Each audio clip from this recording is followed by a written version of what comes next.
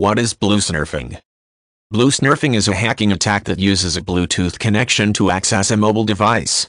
It is a much more serious attack than bluejacking, which is more of a practical joke that does not alter any data.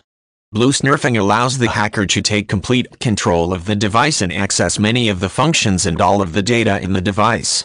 The hacker is able to make calls and texts, listen to conversations and remove all information without the phone's owner being alerted.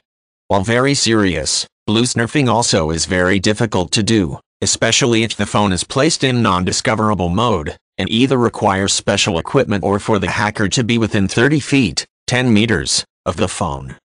There are several types of attacks possible on Bluetooth devices, and bluesnarfing is one of the most serious, though only very old Bluetooth-enabled phones are thought to be at risk from this attack.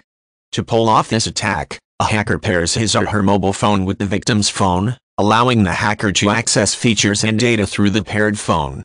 The phone's owner will not be aware of the attack unless the hacker makes the attack apparent by destroying the phone's software. When a phone is bluesnarfed, the hacker gains access to everything on the phone. He or she is able to make calls through the paired phone that are recorded as being from the bluesnarfed phone, send text messages, read the owner's calendar and memos, and do anything else desired. As such, bluesnarfing is illegal, because it is an extreme violation of privacy.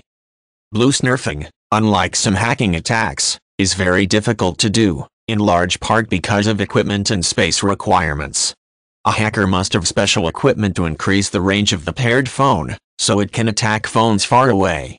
If this equipment is not available, the hacker must be within 30 feet, 10 meters, of the victim's phone or the attack will disconnect. Another way that bluesnarfing is avoided is by the victim having his or her phone set to hidden or non-discoverable.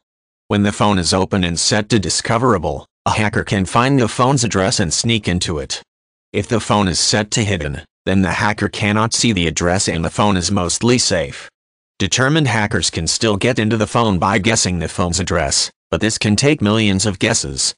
Shutting off Bluetooth entirely removes all risk of attack, because the hacker will not be able to access the connection.